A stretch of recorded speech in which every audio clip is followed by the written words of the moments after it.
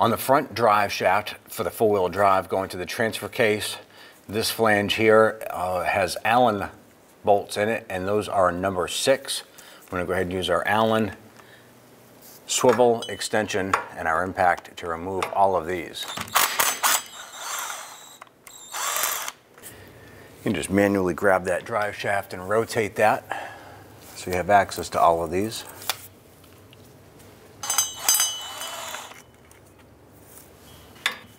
Once this is removed, we're going to move to the forward part of the drive shaft and do the same up there.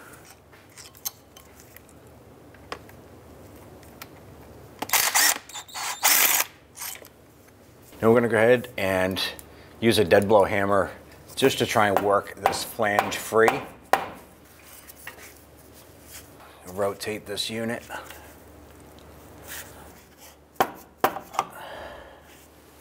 Now we're going to try and compress this part of the drive shaft on itself.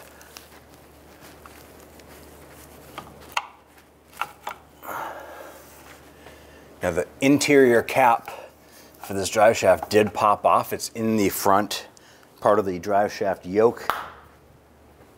We're going to use a screwdriver just to reach in there and pull that back out. With this unit, compress as much as we can get it. It does have a lot of play. We're now going to move to the back section here and loosen that one. We're going to go ahead and use a punch and a hammer. There's a small ridge on the inside of the drive shaft unit here. We're going to go ahead and tap on that to try and work that out. Go ahead and rotate that. And we're going to work our way around. So now that we have that loose, we want to go ahead and rotate this a little bit more.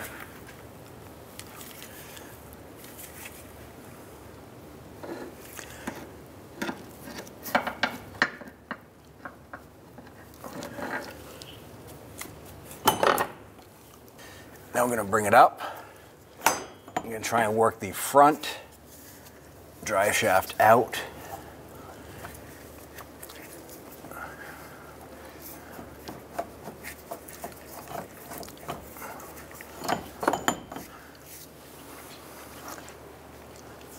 We have to use the pry bar on this side as well.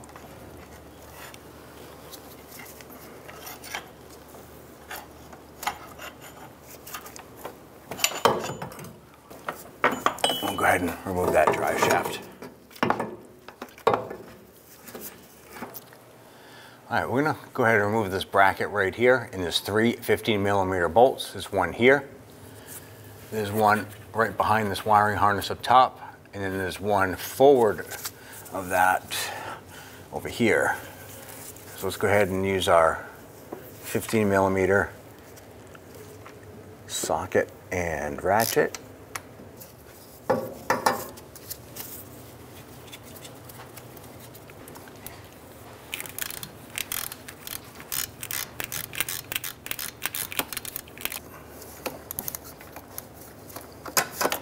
So now what we're going to do is go ahead and remove this connector off of the sensor itself. There's a pinch tab on there.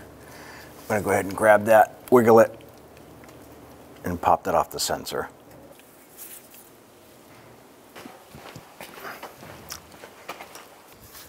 I'm going to go up and put the pliers on here.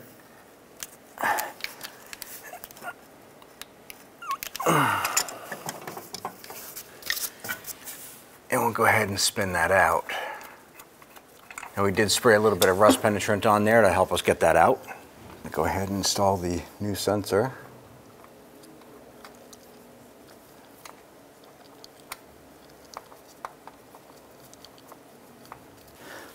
And we'll go ahead and snug that up.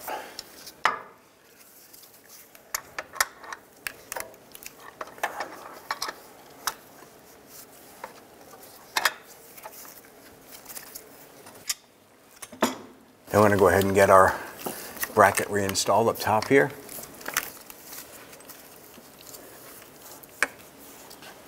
Then go ahead and get our lower bolt started first on that bracket. Just going to start a few threads, and then we'll put in the other two. Now I'm going to go ahead and tighten up these 3 bolts for that bracket.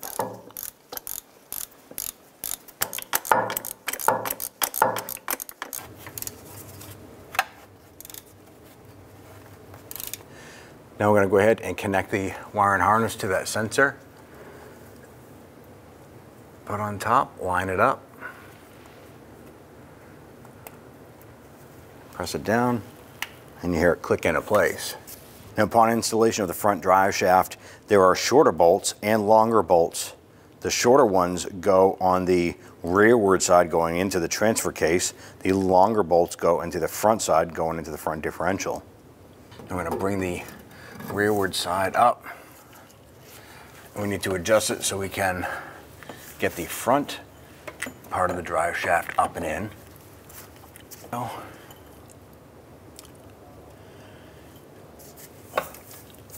Now you want to pay attention to the placement of the bolt holes.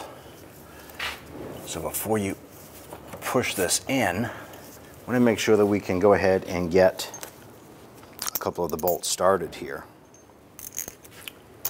So we're just going to push those in.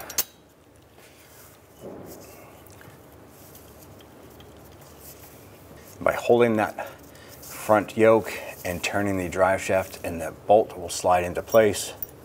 I'm going to try and catch a few threads on that. Once we have a couple of these started, we're going to go ahead and get the remainder of the bolts started on the front flange. I'm going to go ahead and just finish tightening these down.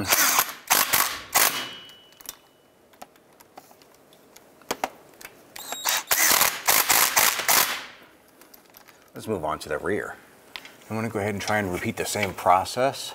You're going to line up the flange bolt holes.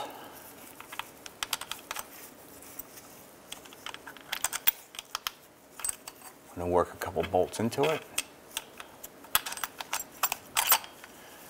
And slowly move the drive shaft back and forth so you can feel them catching on the holes, and try and get the bolt started.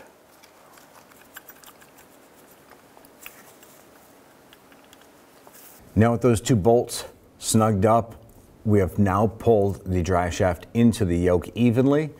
Now we're going to go to the other bolts and snug those down. Now we're going to go around and we're going to torque all of these down to 22 foot-pounds. You can see as we try to turn it, it is going to spin the drive shaft. So we're going to use a pry bar. We're just going to put it between the bolt and the flange here just to keep it from spinning.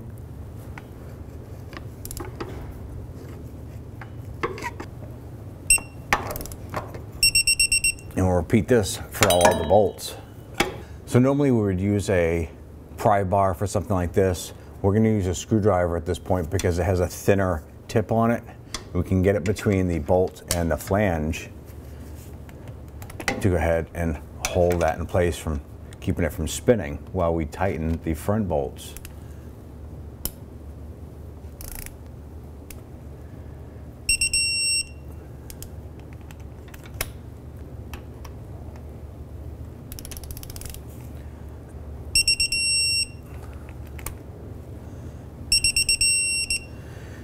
And that's it. We have all the bolts torqued to 22 foot-pounds.